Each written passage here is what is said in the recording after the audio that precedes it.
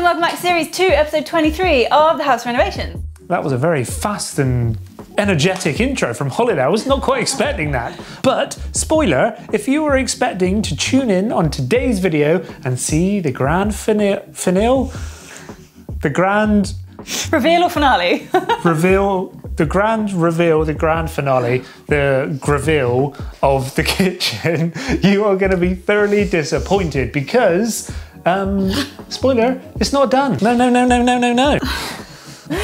But we are super grateful of you sticking with us through these unprecedented times, and you watching these videos really does mean a lot to us. But we have managed to get into the kitchen and actually do a few more finishing touches to kind of help finish the kitchen off. But more importantly, there are things to attend to outside.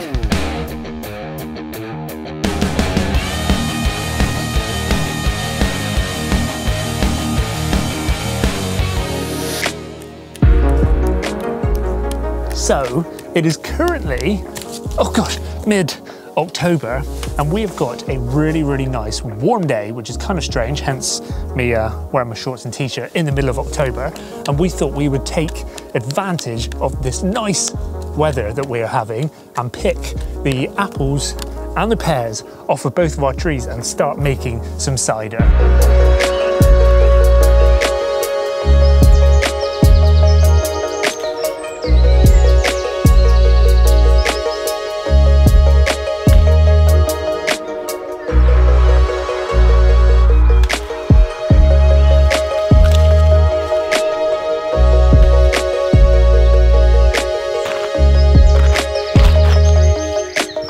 We have managed to borrow a proper apple press, which is going to make this, or making the cider, a hell of a lot easier. Now this thing is basically just a giant apple press. It just presses the apples to get all of the juice out. And some of you might have actually seen this a year ago on our Instagram. Now we tend to put like lots of other stuff on our Instagrams, which we don't put in these videos. So if you want to see other random things what me and Hollie get up to, make sure you follow the Instagrams. So we just chopped up some apples and some pears to make our first batch of cider. It's going to be a mixed batch. However, as you can hear, because it's a nice day, everyone is also out in their gardens and the neighbours have just started mowing the lawn. So we're probably not going to have much more audio.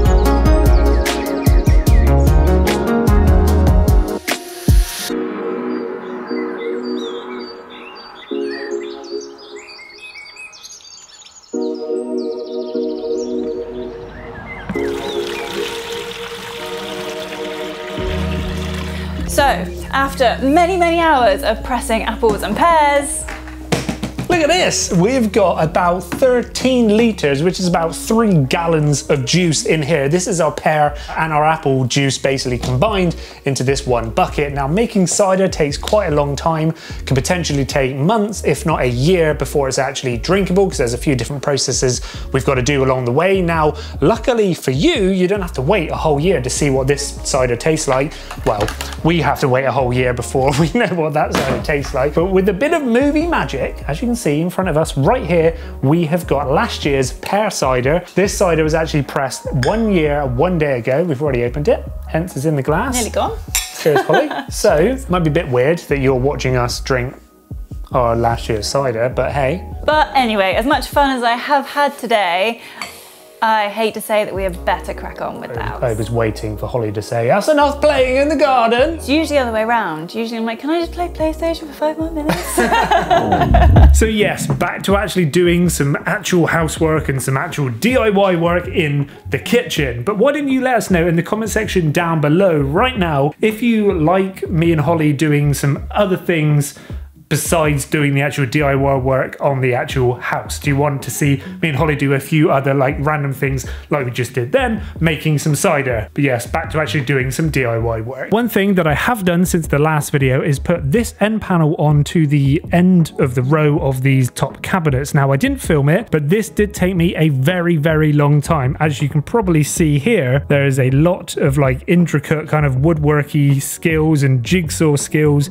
to get the piece of wood to go in and out of all of this kind of uneven brickwork, which goes all the way up through here. Now there obviously is still a little bit of a gap. I couldn't get it much better than how it is at the moment, but I will be putting a bead of silicone all the way down to basically fill that gap in. So from a distance, it will basically look like that piece of wood is going straight into the actual fireplace. But before I do that, I'm going to do one other kind of custom bit of work with this piece of, or this area of the kitchen. And that is, I'm going to build another custom shelf similar to these ones. Well, I'm going to be using the same wood as I built these shelves out of here. And I'm going to put another thin shelf basically coming along this end panel now, going into the side of this fireplace. So it's going to match up with the same height as this shelf and come out along here. Now it does look quite small, but actually it's the same width of an actual bottle. So if I get a bottle,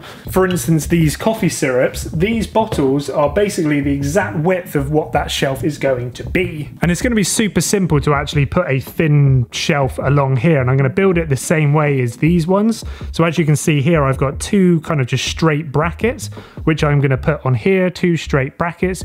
Then I'm going to get one little 90-degree bracket, put it on the wall here, so when that shelf goes on, it's going to be all nice and supported and super simple to actually build. But I think it's going to look super cool, and again, it's just going to make the whole kitchen feel really custom and purpose built.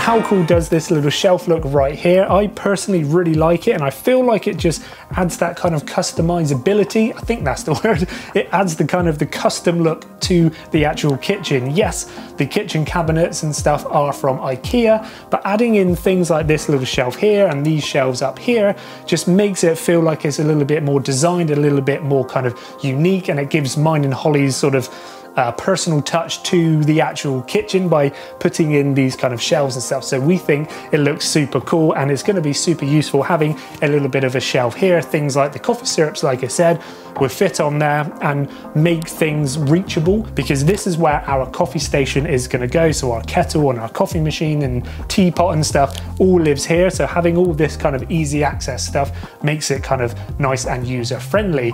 And speaking of this little bit down here, you might have noticed this new piece of wood on here. Now this is called a chamfer, I believe this is what it's called, and it's almost like the finishing touch to the actual bottom of the cabinet.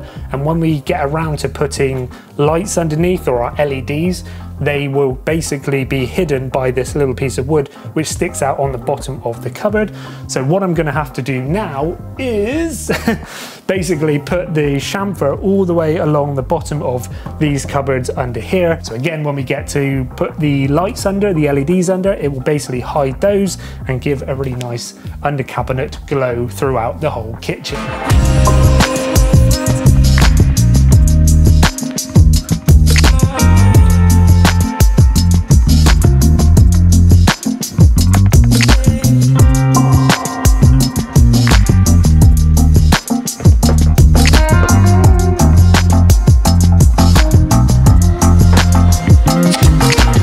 Installing things like these chamfers onto the bottom of these cupboards may seem like it's a very quick and easy job because it takes up about 10 seconds of this whole video, but trust me, doing things like this really does take a lot of time and a lot of patience, because there's a lot of angles you got to work out and making sure all of the joints meet up so everything looks all good. But as you can see now, these chamfers go all the way under the bottom of all of these cabinets and also underneath this one as well.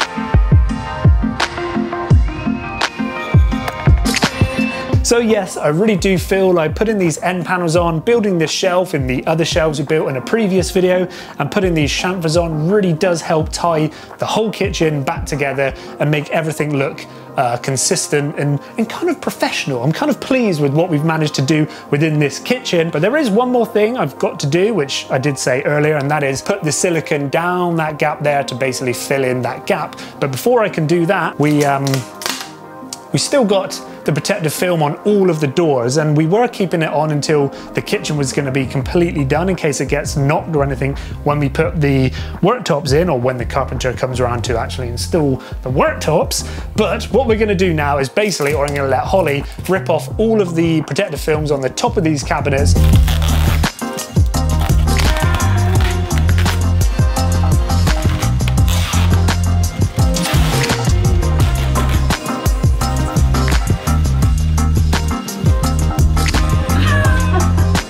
So like James said in the beginning of this video, it is mid-October, and that means it's been 6 months since we planted our pumpkins.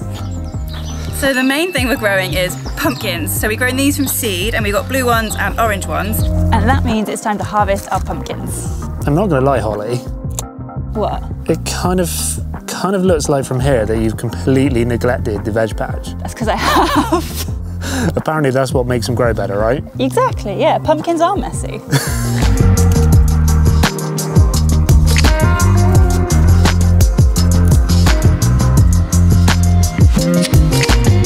Another reason we can't wait to get our kitchen sorted is so we can turn these into a nice pumpkin curry.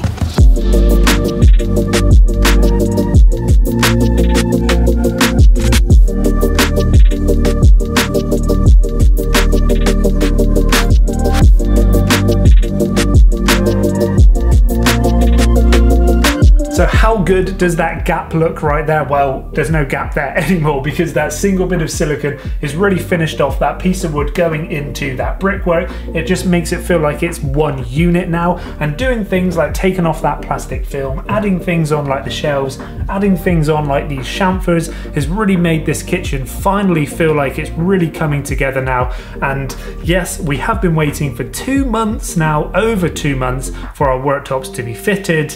Hopefully the carpenter comes out soon so we can actually and finally have a finished, usable kitchen.